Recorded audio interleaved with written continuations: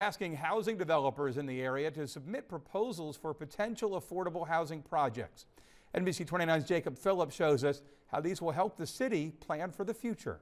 It's important for it to have different voices heard that probably haven't been heard before. As the housing program manager for Charlottesville, Antoine Williams says the city does this to get ready for the future. It's helpful in terms of us being able to forecast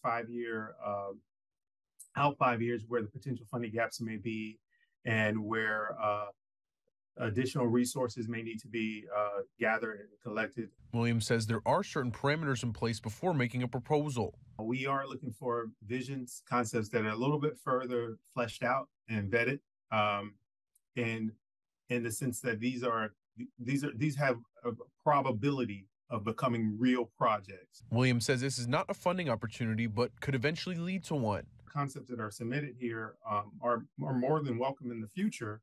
Should a RFP or an open application for funding opportunity opens to submit these same concepts.